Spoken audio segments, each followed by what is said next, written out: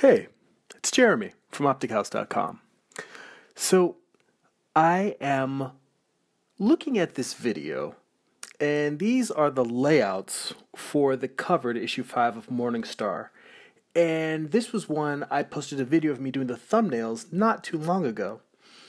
And it's interesting to come back and look at this now and see the things that I'm still struggling with. I mean, there are a lot of things in this cover, mostly the horse anatomy, that I felt like it's always good to challenge yourself, to push yourself, because it makes you realize, it keeps you humble, makes you realize how much further you have to go, and it's a long way to go.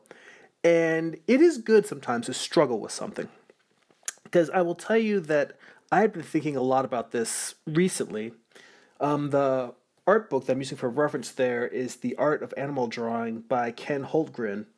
And along with the Jack Ham How to Draw Animals book, this one it's a book that I've had for a long time, but the Jack Ham book is the one that had been my predominant go-to book for a long time. But I had actually asked my figure drawing instructor, Carl Ganas, for some recommendations on good animal books, and he had recommended the Holtgren book. And I was like, wow. Again, this goes back to reference rot. It's a book that I've had for years and only cracked open a few times.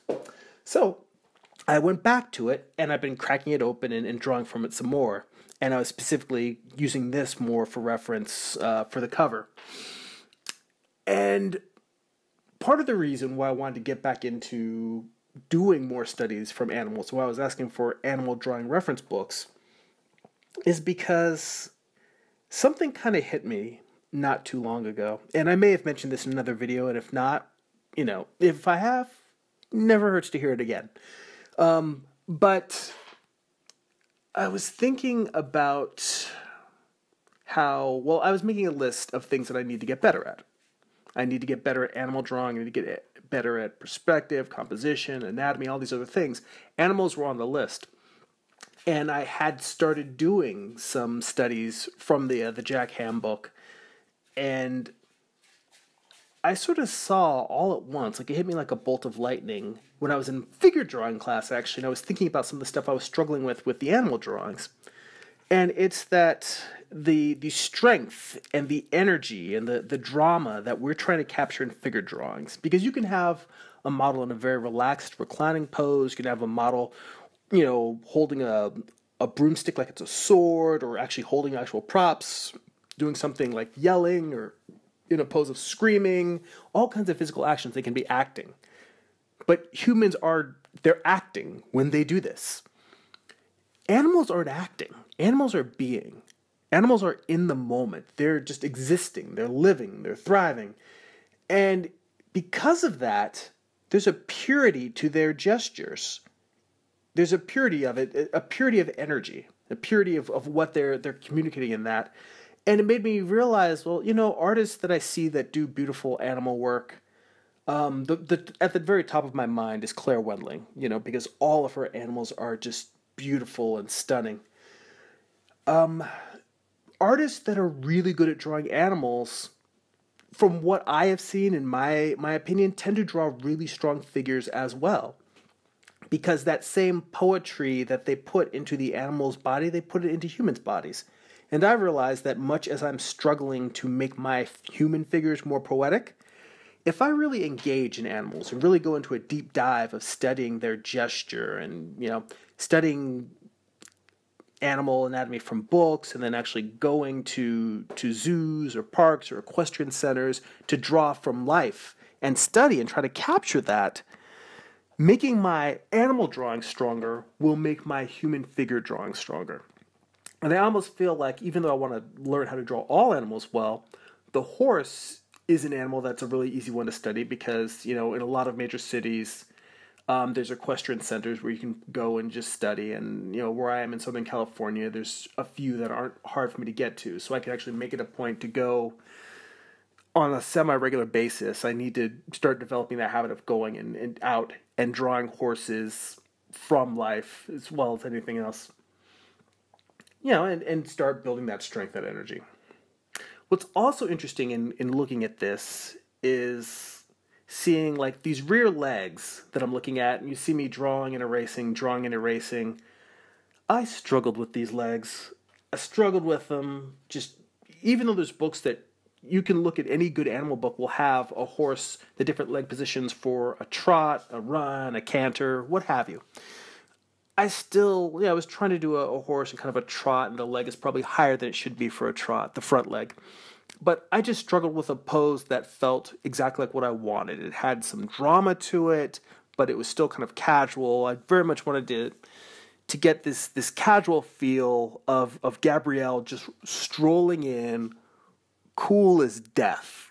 And I mentioned that because when I originally started doing this piece, it's very different from my original inspiration, which was I was trying to do a homage to Frazetta's Death Dealer. But I pushed in. I kept making the composition tighter and tighter.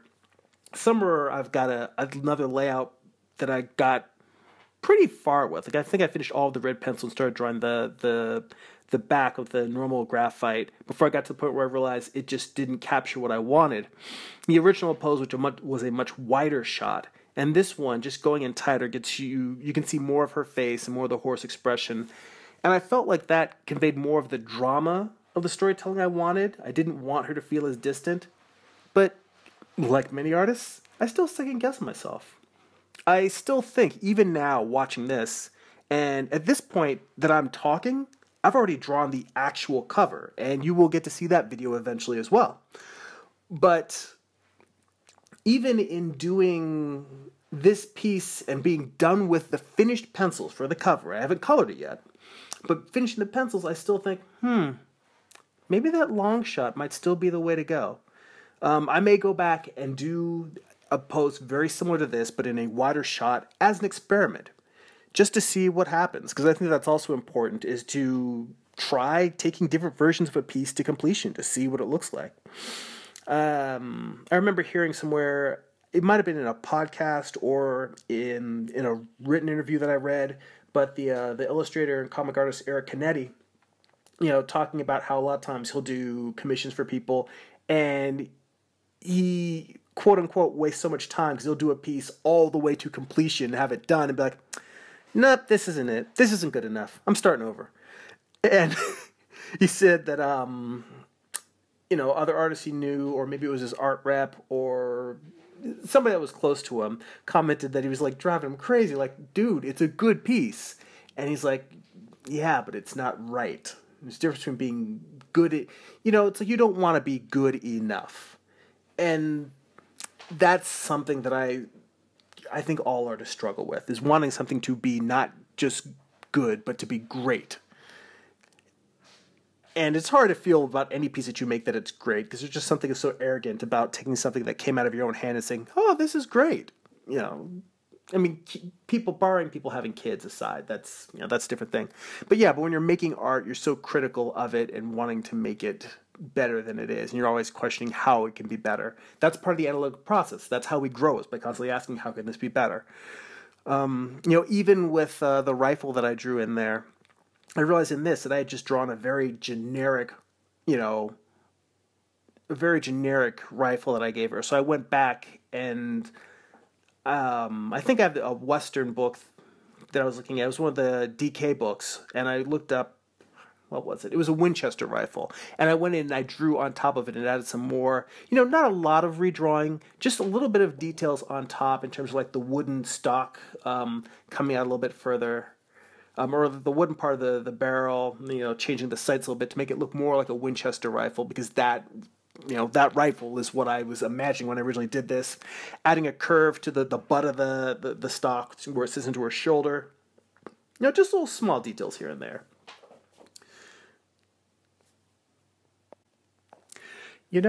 And I also realize that I probably shouldn't have even drawn the sky in this piece. As I started to indicate it in there, I realized the sky I really want is going to be mostly Photoshop. I'm going to use some soft brushes and just sort of like, airbrush in some clouds, as opposed to having a pencil rendered sky. There's no reason for me to put lines in there. The reason why I did it is because I've been trying to make my pencil drawings feel more finished and not as loose, not as sketchy. And I felt like I needed to indicate some form of clouds in pencil there. But that's not really true, at least not in this case. I mean, in this case, knowing that I'm going to be coloring the piece myself, it doesn't have to be in there. I probably would be better off leaving it completely empty, and I may go back and erase the clouds that I drew into the final pencil version. But I should also look at how other artists render clouds in pencil if I really want to have it be finished, feel finished in pencil. In this case, Photoshop color, I think will work fine. We'll see how it turns out. You'll see. I'll see. That's it for now. Check out my website, optichouse.com. If you enjoy these videos, please share them. Also, sign up for my weekly newsletter to get a free digital download and see what else I'm working on. Go be creative.